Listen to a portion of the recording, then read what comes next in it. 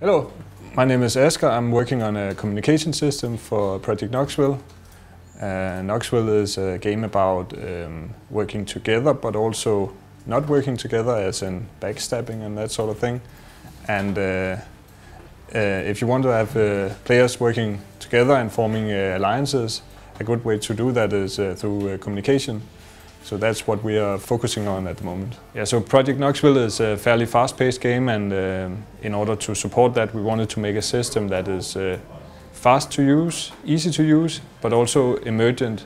What we're working on with our system is symbols, icons on the screen. Right now we have thumbs up, thumbs down, and a waypoint marker, and that's basically it. But you can use these symbols in a lot of different ways. Thumbs up can mean good job, but it can also mean yes or no, and it can mean I like you as a player. and of course the waypoints can mean like places you want to go, but it can also mean stuff you want the other players to pay attention to.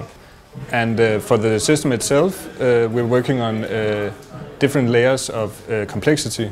So we have the most basic layer, which is just a shout. You just press a button and your character will shout out an icon.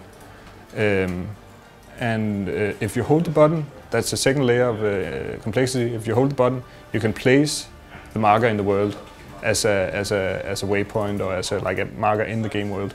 So indicating that you want your party to go to a certain place in the world, or that you like another player. And the third layer right now we have is you can make dedicated markers.